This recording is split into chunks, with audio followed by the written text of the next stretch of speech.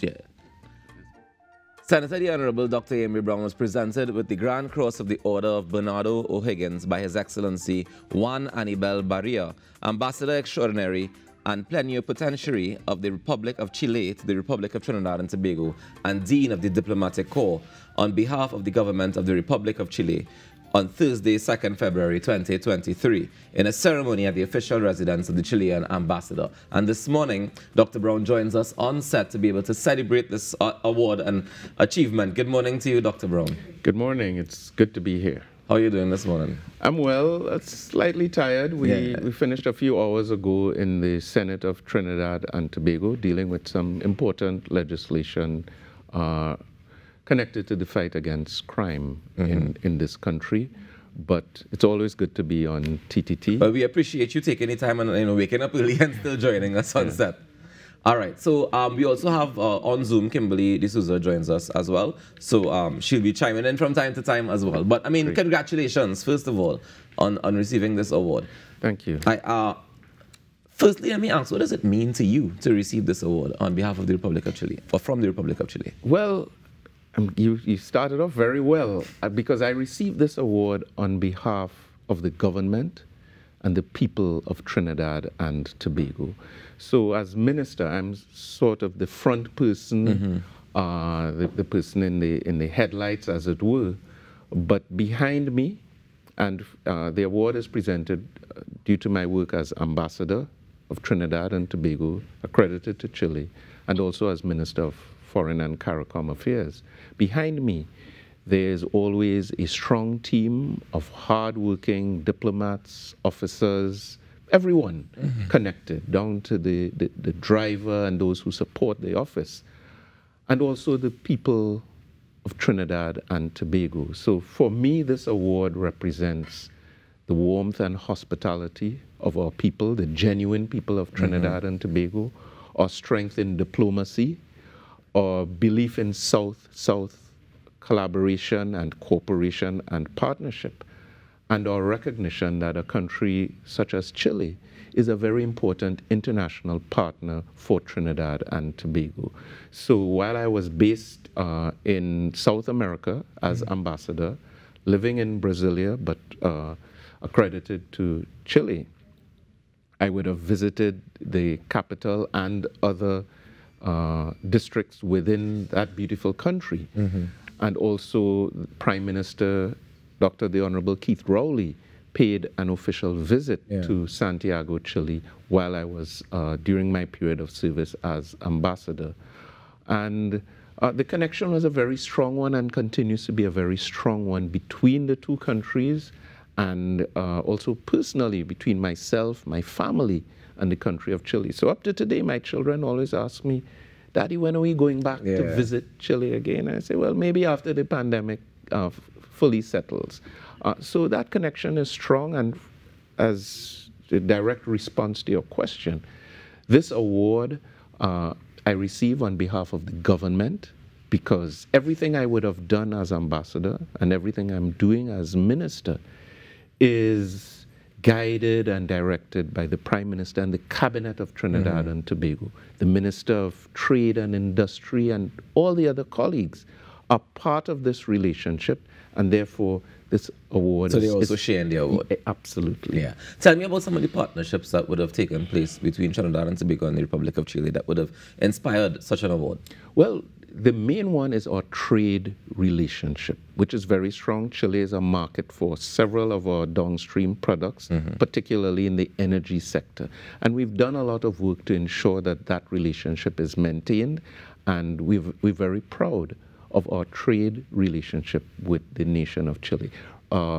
We are also currently negotiating a partial scope trade agreement which will further enhance the flow of goods in both directions, and which is good news for our manufacturers or producers here in Trinidad and Tobago. I was lead negotiator for a period with respect to that particular partial scope agreement arrangement, and now it has been handed over to Ambassador Colin Connolly as the lead negotiator. So that is another strong connection. We also have strong connections with respect to the training of our public officials and other citizens in the Spanish language. Chile is an important source of expert resource in helping us with our diplomats and other public servants across the government sector and even other sectors have been benefiting from training in Spanish language. But Chile has gone far beyond that. Their ambassador here has been very active.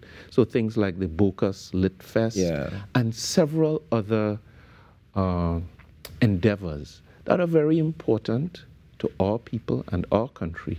Chile has become involved and a very integral part of this.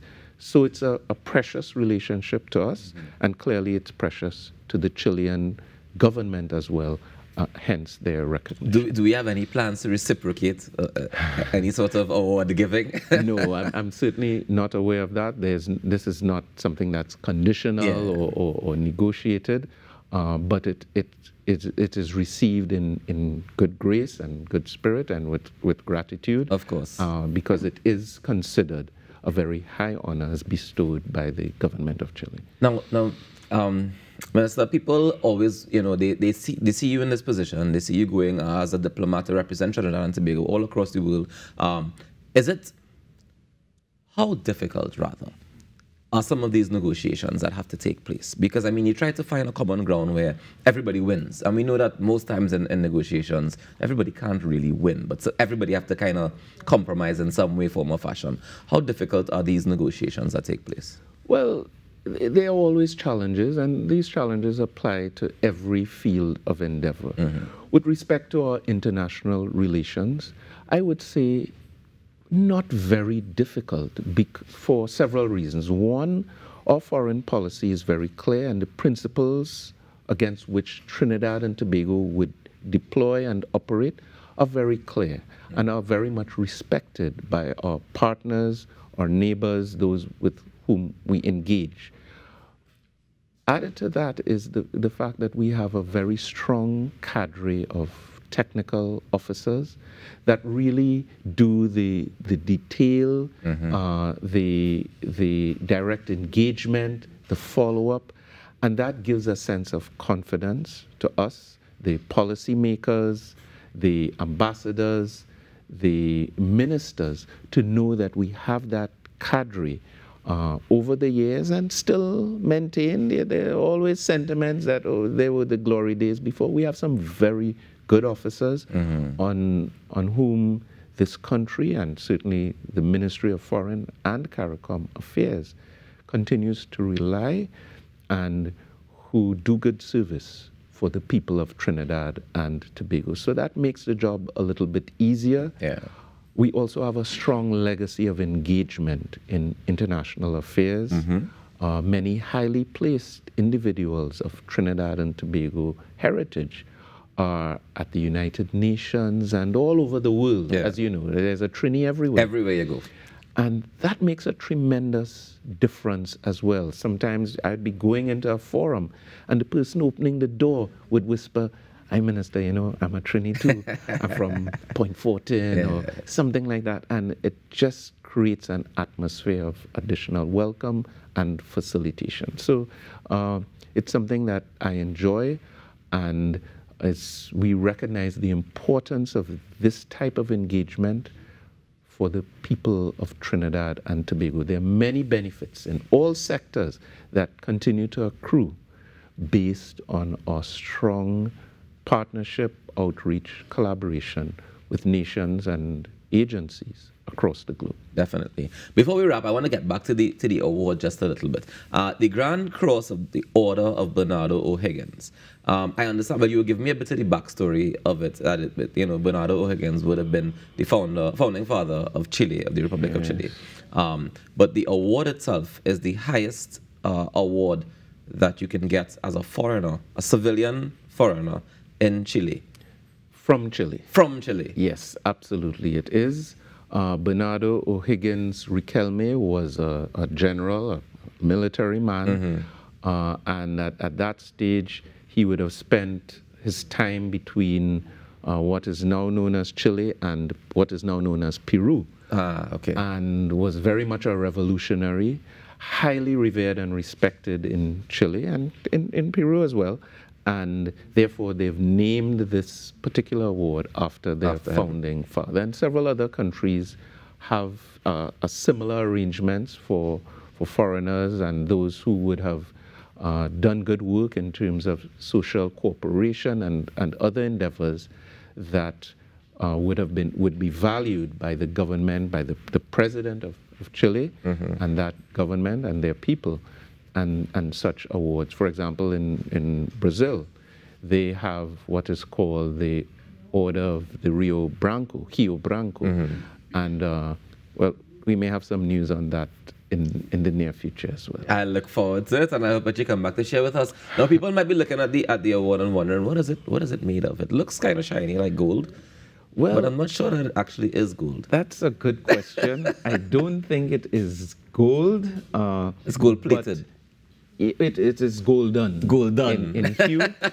So there's this a large pin, which someone said looks like a sheriff's badge. Well, you've joined that crew. So the people can see it yes. properly on the camera. There's this red sash with blue trim, which has a similar, and the image of Bernardo O'Higgins is on these medals. Okay. And then there's a lapel pin as well. So is it that now you're planning to wear the lapel pin? And they are proudly TNT. Every now and then, you know, I'm very proud of my country. Right. This particular pin was produced by the TTMA. Yes. And I wear it frequently. So now you can add the new award to it as well. Yes. Well, congratulations again, Dr. Browne. Thank you so much for waking up this morning and joining us on this Now Morning Show. Always good to be and on all the best going forward. Thank you, my brother. No problem. So we take a quick break and we come back with more inside the Now Morning Show. Stick around.